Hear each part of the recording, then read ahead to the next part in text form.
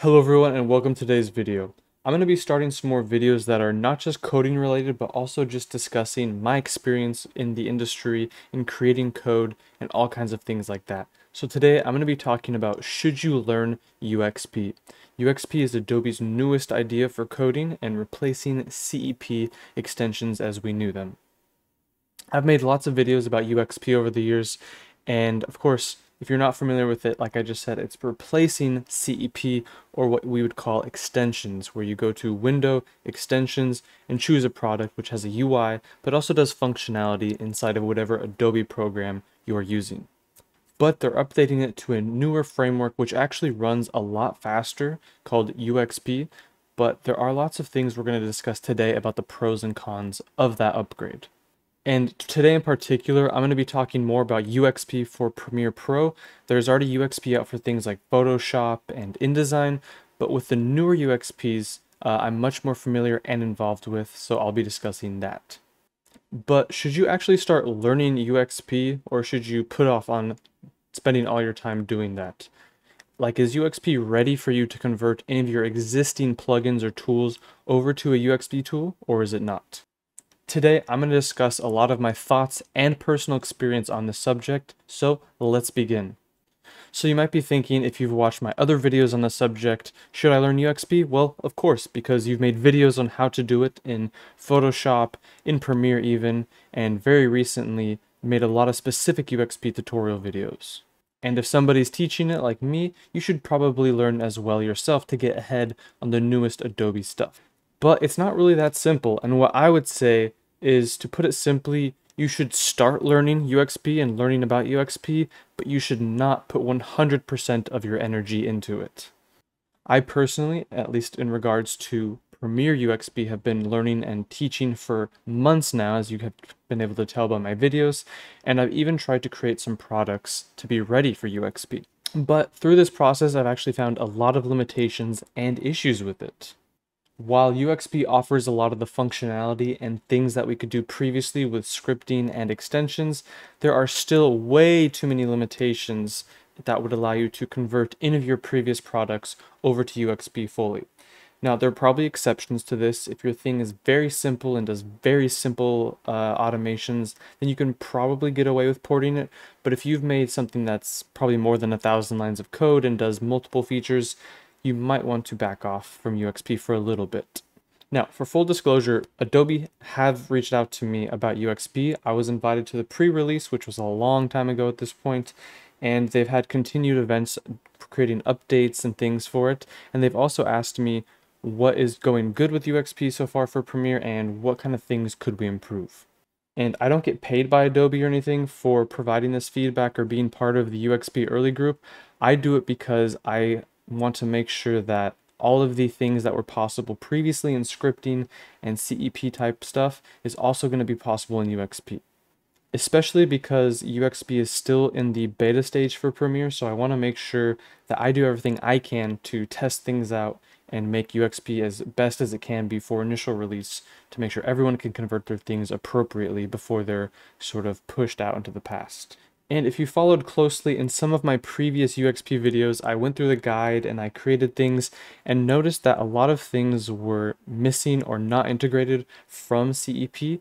And I was also incorrect in some of those things. For example, being able to import project items or clips into the timeline or sequence, I said that that was not yet supported. I was incorrect in saying that. I'll say that now. But there are also many other things that I tested out which are physically just not possible.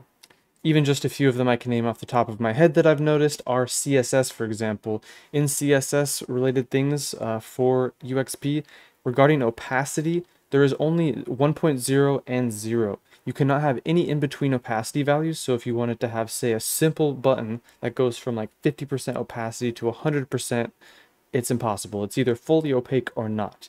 I've also pointed out some other things to them, and they say they will get to them eventually. And of course, you might just say, well, yeah, do that. Continue to tell Adobe which things are missing, which things are broken from the UXP environment as are now. And that is what I continue to do with myself and other developers as we test out things. But one very important thing to realize is Adobe is also a huge company and only has so many people working, and they have a lot of different products and priorities. And you have to also realize that Premiere UXP is still in the beta phase. It's a very early thing, so it's not going to have a ton of attention compared to some of their more flagship features like AI in Premiere and other things for other products.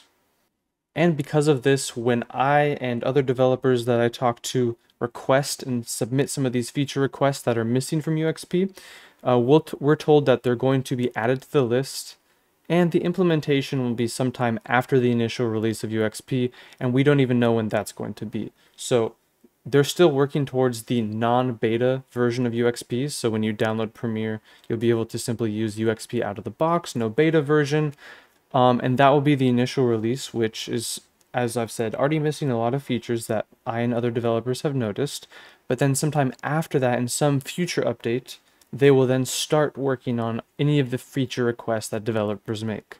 It seems that there's not necessarily a roadmap to make CEP and UXP the same. They're simply relying on the developers to tell them what needs to be done.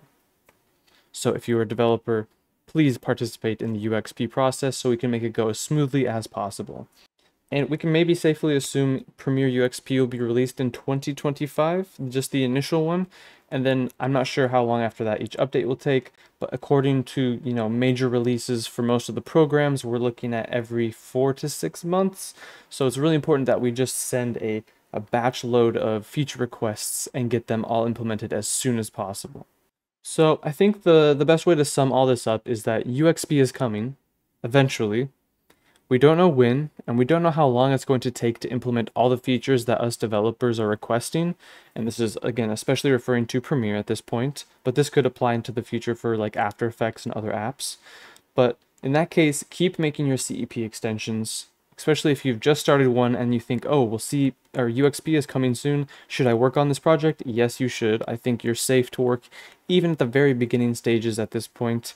But at the same time, also experiment with UXP. Make sure you're familiar with how to set things up and what is possible in the current moment, so that way you have a foundation. And as they slowly release more and more features that we need, you can slowly just pick those up on top of your initial knowledge of UXP that you have.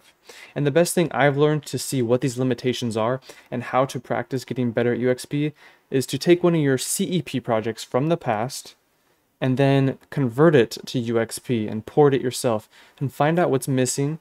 And not just like scripting things, but other CSS and design related things that are also possibly missing. And then if you find this problem with it, then tell Adobe and let them know so they can add it to their list. And again, it seems like a lot of the missing features and stuff, they're relying on us developers to tell them what's missing and what needs to be done. So it's really up to us to be in early and tell them what's up, and go through feature by feature and tell them what's not working for our current projects, and then from there just go and expand and expand.